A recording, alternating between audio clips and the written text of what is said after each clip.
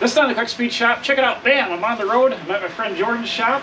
We just cut out these letters. Check it out. It says Quick Stop. These are the letters that go on the top of my backyard gas station. Going to be putting up in the spring. We used the CNC plasma cutter to cut them out. It's awesome. If you want to see how we did it, pay attention. I'll show you how we did it right now. I'm a professional. Don't try this at home.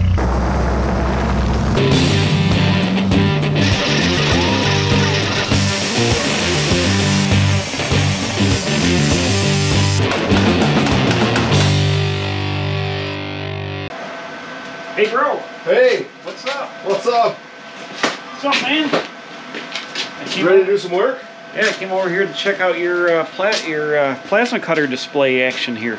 Yeah, so this is Laugmuir Systems Crossfire. So this is a CNC plasma cutter. Yeah, CNC, yeah. What are we going to be cutting on here today? We're going to be cutting some signage. Signage.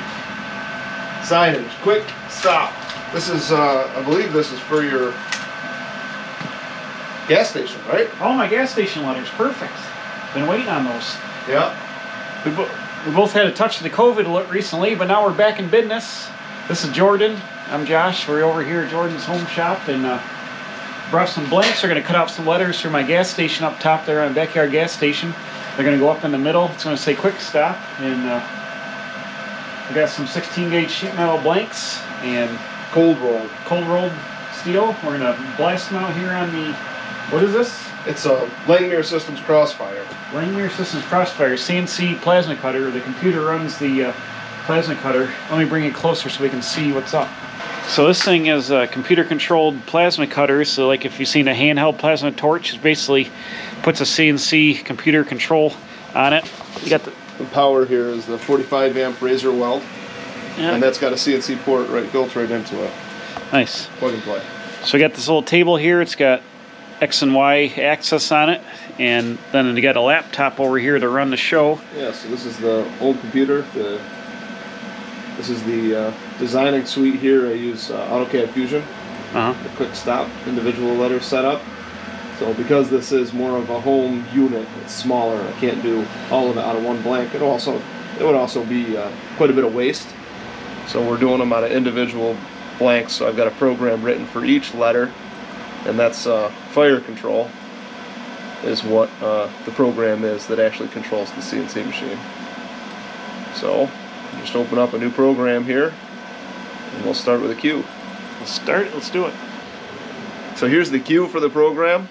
I just need to do a couple of minutes to zero it in and get it ready, and then each letter we'll just have to set home, and we'll probably set it up in the jig so it's a little bit easier to repeat and go faster.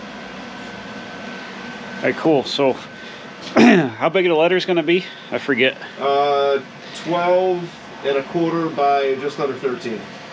Alright, so these blanks are like 19 by 19 or something. So he's gonna home out the corner axis, and it's gonna start cutting it. Let me put you back on a stand here. We'll watch this thing fire off. Should be pretty exciting. Just see that I'm gonna miss the fixture in there. Miss the fixture. So I'm gonna jog it up just a 1/4 of an inch.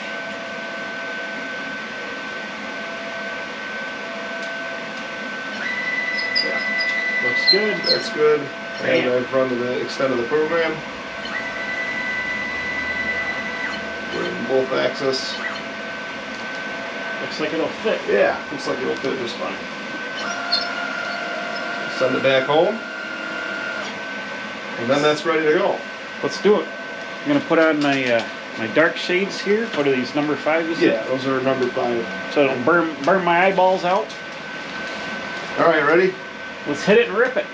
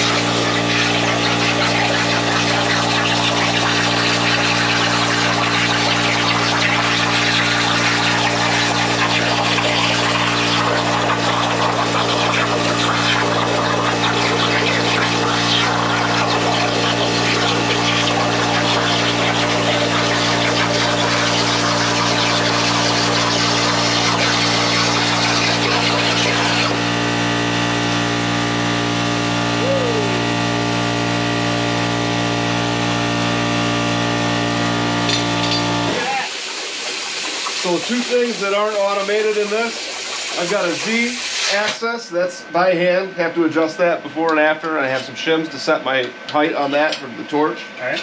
And the other thing that isn't automatic is amperage. So what we'll do is we'll check the back side of the cut now to make sure that it looks pretty good. I know we did some test cutting before and I think we got it in, but typically do that sacrificial piece. But the amperage is an adjustment actually on the machine, the plasma machine. Question. It's a cube. Could we make the ladder up to here? Or would we have to redraw the whole thing? I have to redraw the whole thing. But that was part of the question that I sent back here and saying, you know, this is where it came 12 by 12 square with the font type that we chose. Actually, it's not too bad. No, it's not. I don't like that doesn't look as nice as you're going to be seeing it from way far away. Let me hold it up for 1 second.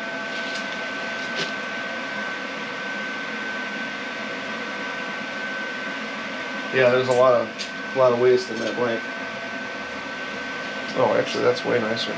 This is 12 by 12, and yeah, so there's no way to just like drag the upper dimensions up to like 16. No, without redrawing it, which I don't think it would take that long. All right, so we went, and Jordan went, and he took the program and he made the letters taller, going to be 16 inches taller. We're going to recut the Q and take a look and see how I like that. But I think it's going to be good. The blanks are like 19 by 19, so we'll use up more of the blank. And let's fire this thing up and we'll do it again. Hit it, bro. All right, you just remember that. Hit it. That quick redesign was brought to you by Daydreaming Fabrication. Daydreaming Fabrication.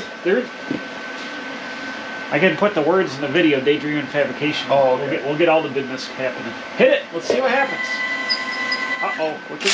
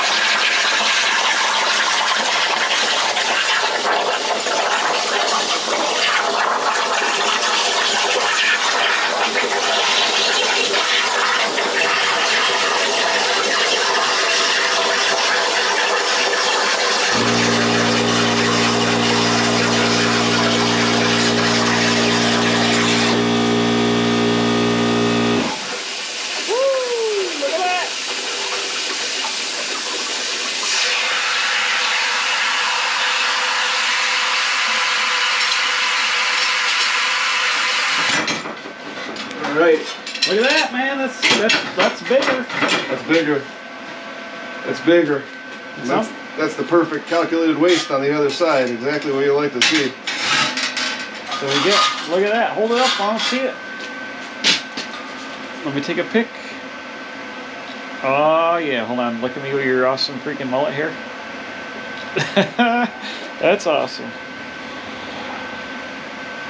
Yeah, that looks a lot better. Wait, hold on. Let me get the other one and hold it up. We're still filming, by the way. Oh. So how's it look compared to the? It's like a showcase. Vanna, give me a cue, Vanna. Nice. I like it. I like it being taller. That's the ticket right there. Yeah, I think you're right. The square font just wasn't quite what you'd be looking for. Nice. Yeah. So post-process cleanup, we got a little bit of dross on a piece of this.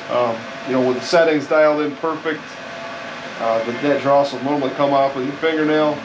A little bit less than perfect, you can drop it on the ground and it'll pop off. I typically hit it with a wire wheel.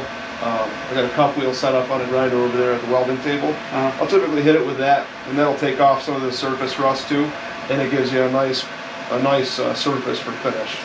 What I'll probably do take my flap wheel. Can I use a flap wheel and just hit it? You can. The wire wheel though will knock this off rather than grind it down, because it's actually, you know, it's pretty.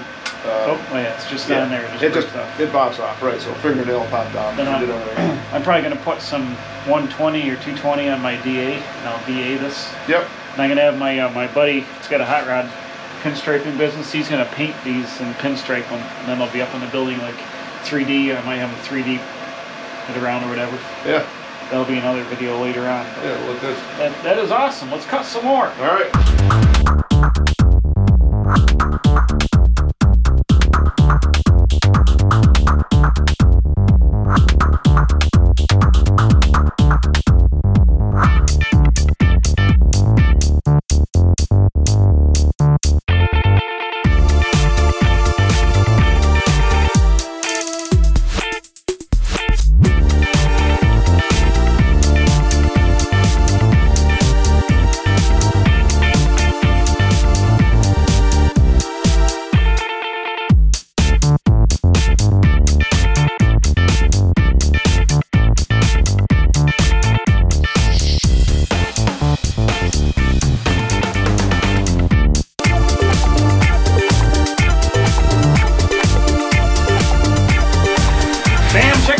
Holy crap, Jordan, this can't come over here in the shot, but this thing looks awesome.